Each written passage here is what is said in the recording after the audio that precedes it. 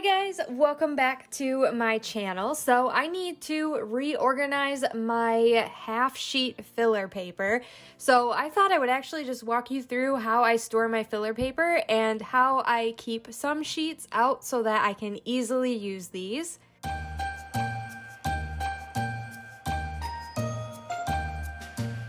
So I like to store some of my filler paper on discs so that it's easy for me to use.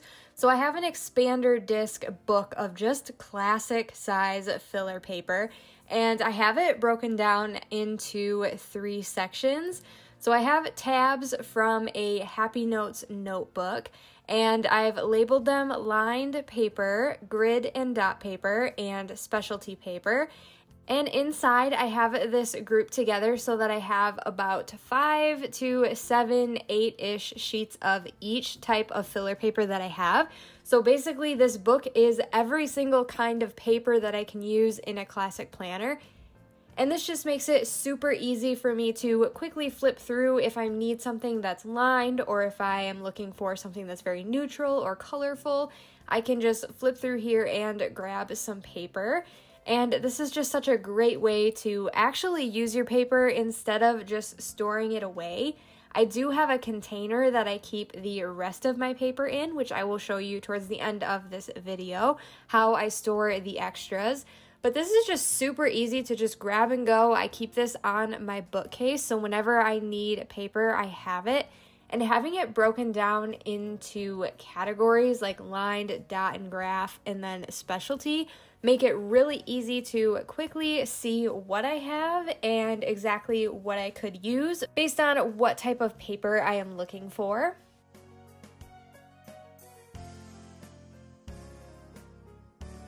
And the specialty paper section is probably my favorite because there are so many different fun pieces of paper in here.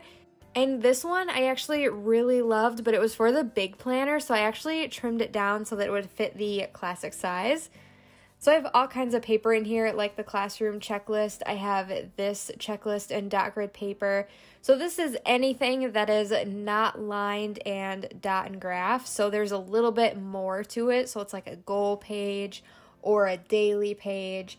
But this section is just for those times where I need a fun note page, but I am looking for a specific kind. So I'm going to take that and do a similar idea with my half sheet papers. So I have 2 skinny classic size notebooks that I just pulled the paper out. So I have one with expander discs and then one with just the regular classic size. So I'm going to walk you through exactly how I organize all of these papers in here. So I'm going to start with the lined paper, and like I said, I just grabbed like a small stack, about 5 to 8 sheets of paper. I'm not too precise on this. I just want a decent amount so that I can grab a couple sheets of the same style paper and still have a couple more left in here.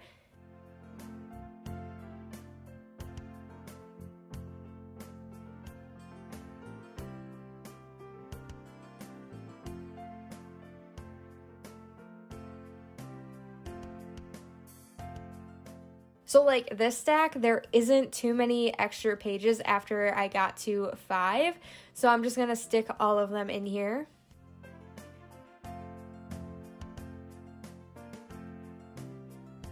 And then if I ever use up completely what I have in here for a certain style paper, I can just go into my big container of paper where I keep the extras and reload this little notebook.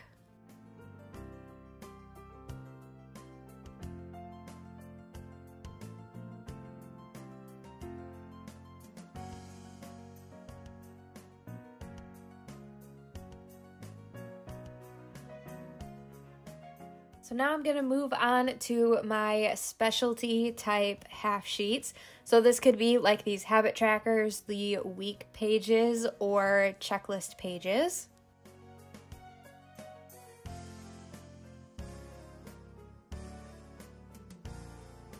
And these, I actually forgot that I had these. So organizing your filler paper is also a great way to see exactly what you have And I actually, after doing this, might be using quite a few of these in my new planner setup for 2021.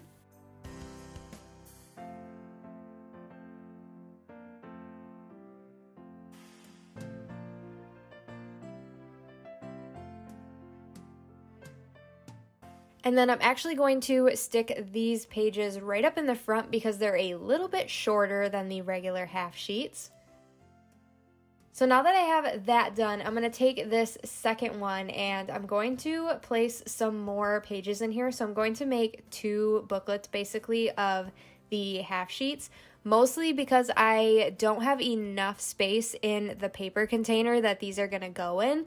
So I do need to fill another one of these just so that I don't have any extra hanging out that's not in one of these books or in the paper container.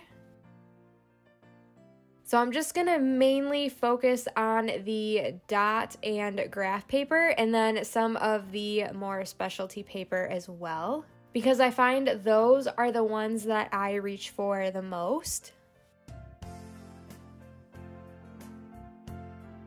And I just love half sheets. Like, they are so perfect to use in your planner. They can add a little pop of color and they're very functional if you're looking for like a habit tracker, or you just need one of these, like a small weekly, maybe you're doing some meal planning or planning out some workouts or social media posts or meetings that you have, school. It can really help you kind of expand the space in your planner.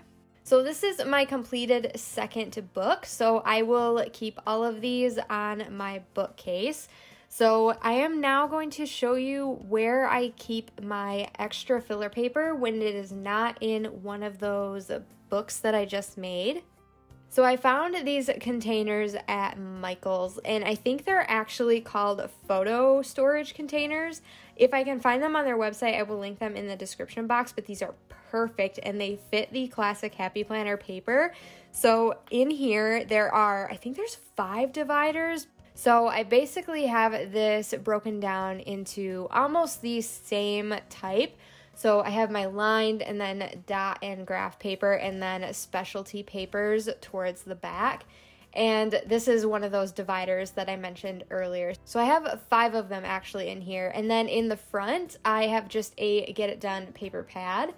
And I have this stuffed full. So like, there is no reason for me to buy more filler paper. I have more than I will probably ever use. And then I have a second one with just some more classic paper, and I keep these paper pads in here as well. I also have a slot for mini paper, and it fits vertically, so you can get 2 columns of mini paper in here if you store the paper vertically. And actually, just like my classic paper and what I did with the half sheets, I have a mini version as well. So I basically just have, again, 5 to 7-ish sheets of every single type of mini paper. So I have all 3 sizes of paper on my bookcase that is super easy for me to grab while I'm planning. So now I'm just going to take my leftover half sheets, and this is still so much paper. So I'm going to go ahead and drop this in here because it's going to fit perfect now that I put it in 2 books. So I'm just going to drop that in there. And then on top of that is where I keep my micro paper. I don't really use this a whole lot. I really should just put it on my desk and use it like I would use a sticky note. So I'm just going to go ahead and keep this at the top for now in 2 stacks. And then on top of that, I just keep these little mini versions of half sheets and close it up. And I have all of my paper in one spot. And it's so nice. It's protected. It's not anywhere where it's going to get bent. And I love having these books on my bookcase, so it's super easy to grab paper. So let me know in the comments down below if you enjoyed this video and would like a look inside of how I store my other planner supplies. And I will talk to you all in tomorrow's video. Bye, guys!